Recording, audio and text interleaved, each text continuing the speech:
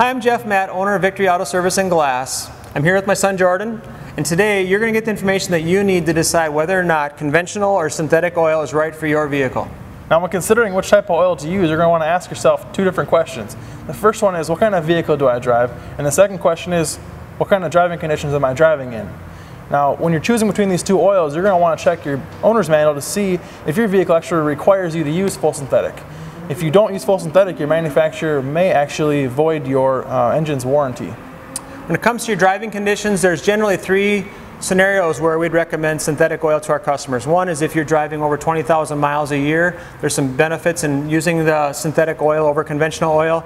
If you drive in a commercial setting, or if you do a lot of towing with your vehicle, or if you're, number three, if you're in a climate where there's extreme heat or extreme cold, those are all great scenarios and good scenarios for you to consider that. There's one exception that we would also throw in there is if your vehicle already has 100,000 miles and you haven't been using synthetic oil, we don't recommend that you start it at that point because actually your vehicle can start using oil and potentially get some oil leaks on the ground.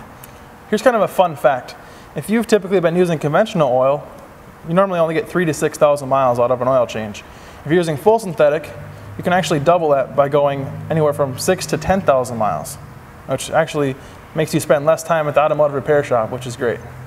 Yeah, so we hope that you've been given the right information to help you decide which option works best for you and your vehicle.